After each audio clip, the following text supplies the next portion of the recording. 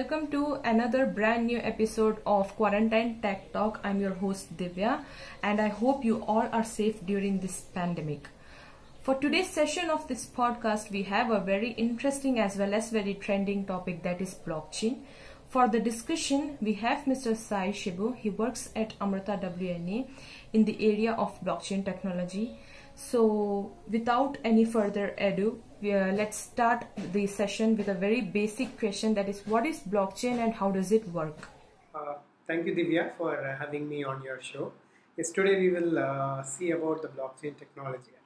So before I explain what blockchain technology is and how it is being used, let me tell you one thing. So blockchain technology is now being talked about it everywhere. So most of the government organizations and some private organizations are also migrating to this blockchain technology. The main purpose of this migration is to enable a secure transaction platform where you can have any number of transactions between unauthorized people or untrusted people. Blockchain is a decentralized computation and information sharing platform. So it is basically used to bring cooperation, coordination, collaboration between the non-trusted parties in any organization. So the example that I can give for non-trusted people is, so you see some nice product on the Instagram. Nowadays people are selling so many goods on Instagram, right? So you like the good, but you don't know the background of this. There is no seller rating or whatever it is available. It's not available. So what do you do in this scenario? You badly need the product. So you initiate the transaction between you and the seller. You ask the seller to send you some pictures. Whether you ask the price, you negotiate with him, and then you finally come to a deal. And then you send the money to him. So in the current scenario, he can run away with your money, right? So you don't know whether he will send you the goods or not. So when you have a blockchain-based platform, can assume that Instagram is going to bring a blockchain-based platform in some day.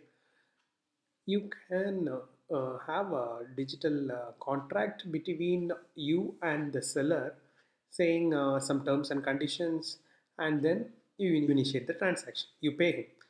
And once you deliver the goods, you check the quality of the goods and if it is damaged or not. All those things you check it, and then you finally tell Instagram that it is okay. I am okay. So I am happy with the good with the product. So then Instagram will say and give you an acknowledgement and then transfer the money to him. So this is where the blockchain is going to come in the future also. Okay, so if you take blockchain, there are a few benefits of it, using it in your organization. So the first one is the consensus. It is like an agreement between all the people who are participating in the transaction. And the other most important thing is the place of origin. You get to know where the transaction is originated.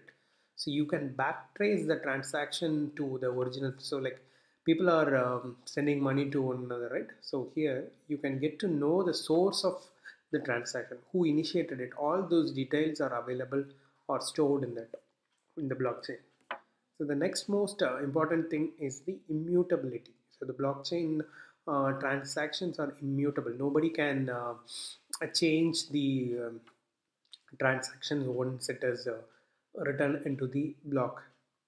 So if there is any, say for example, if you are not happy with the product that you received and you are going to get the payment back, so that is not reversing the payment. It is not going back to the old block and changing the values. You create a new block for the payment reversal process also. There are few main components of blockchain. So the one that made blockchain very popular is the Bitcoin or the cryptocurrency, which is one of the components of the blockchain.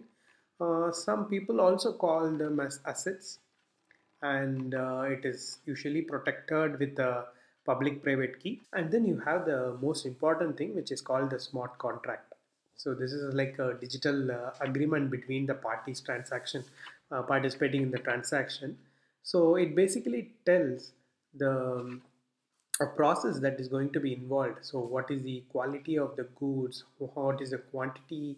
And how the transaction is going to happen? All these are made into a computer program, either in any one of the languages like Python or Go or whatever languages, and then executed at the blockchain. So the next main thing is the ledger. So this is where your transaction details are going to be stored. So the people who are participating in the transaction will hold a copy of the ledger. So as we said earlier, the ledger is immutable. Whatever data written to the ledger is write only once and read a number of times. You can write it and then it cannot be modified. Is this blockchain private or public, and who handles it, and how is it secure? So basically there are three different types of blockchain available. The one and the most popular type of blockchain is the public blockchain, where if you take the Bitcoin, the Ethereum, all these comes under the public blockchain. And the next one is the private blockchain. So here we have platforms like Hyperledger, you have IOTA, and this particular private blockchain is it's open only to certain people, and you do need some kind of permissions to join the blockchain and do some transaction. Whereas in the private or the public blockchain, it is open to anyone. Anyone can join, anyone can initiate the transaction, and it is open to all. And the third most popular or the upcoming one is the hybrid blockchain. So which is being used by the government organization, especially for the storing of information like your land records or some health data between the government and the private organizations. So these are the basic types of blockchain. Is it only for banking sectors, or what are its other practical applications? Blockchain is not only for the financial sectors. It was originally started being used in the financial sectors to avoid so many things, and now it is being used in different organizations. Especially, if you ask me, we were trying to use it in energy domain, and it can be used in practically in any organizations.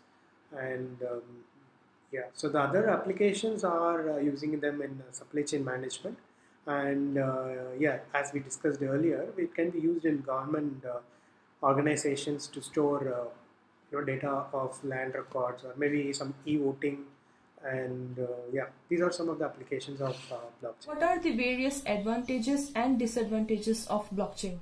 So the main advantage of having blockchain in any organization is it will make your organization a transparent one. Transparent meaning all your transactions will be made available to the public. So anyone can look into your transactions. So for example, consider you are government organizations and you have a blockchain enabled e-governance platform. So all those transaction details. So for example, if in case of this corona and all those things, people are complaining about government organizations hiding information about the death and all those things, right? So the blockchain platform will be made available to all the hospitals, and these hospitals are going to enter their information through the portal, and there will be a person who is going to, or person or a computer is going to validate the transaction with the lab result. So that transaction details are stored to the block. So if anyone who tries to break the block, the transaction will become invalid. So he's going to change the block details, and that will alter the hash code in the previous block and also in the next block, and there the chain breaks. So from here we will get to know that the transaction is tampered. So this is one of the main advantage of blockchain. So the disadvantage, it occupies more space. That is the problem. So everybody in the organization is going to own the copy of your data.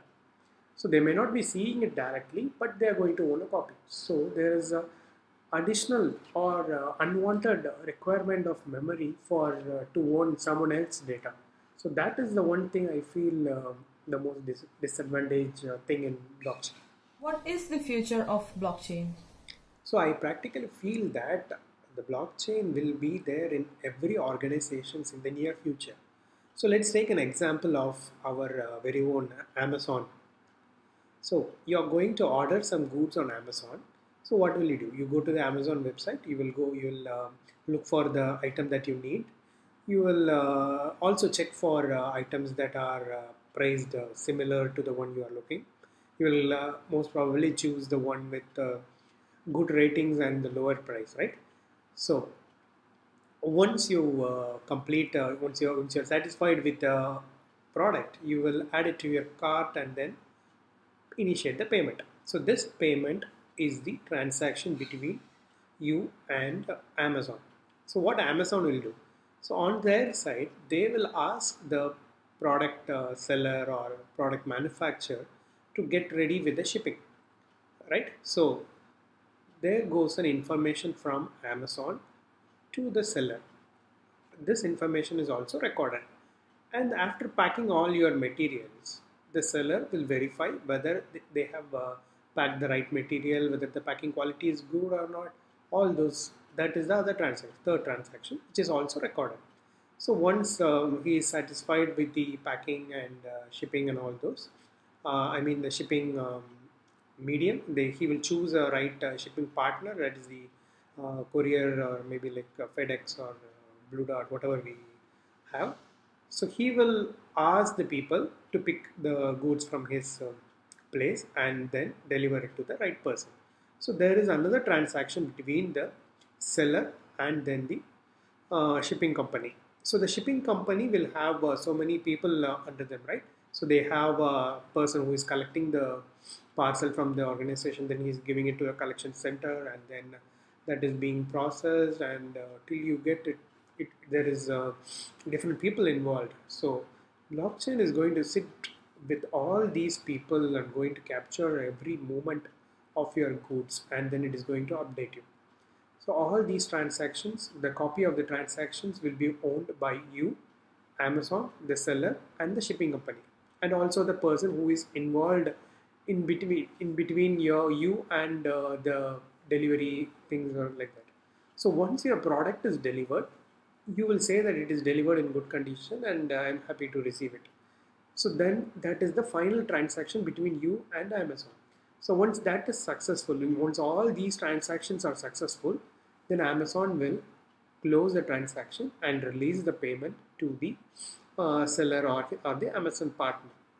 So once all these are completed, the complete transaction information is stored in a different blocks. Each transaction details are in individual block. So this is the complete blockchain which has the details of your complete from purchase till delivery.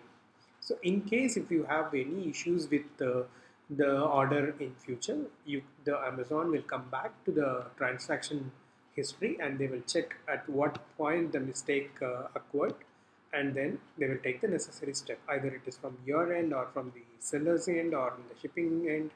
So this will be helpful for them to minimize the time consuming in processing the order as well as quality check. Can we use a Raspberry Pi to implement blockchain? Yes, it is possible. Actually, we have tried two different setups on Raspberry Pi. The first one, which was very much successful, was using a Hyperledger platform where we used Docker engines on the Raspberry Pi, and the Hyperledger Fabric Docker images are available on the GitHub. You can use that on multiple Raspberry Pis. You need to have one of the Raspberry Pi as a master, or you call it orderer in Hyperledger, and rest of them as client or nodes. And then you have to assign one more Raspberry Pi as a validator who is responsible for validating the transactions. So we had a setup with 6 Raspberry Pis, and one of them as the orderer and the other one as a validator, and 4 other Raspberry Pis participating in the transactions. Yes, and the second one that we did was with the IOTA. So for IOTA, what we did, we had the IOTA. There is a one-click initiator from IOTA, so you can run the IOTA blockchain a complete node, if they call it as a node, on a server or maybe on a cloud.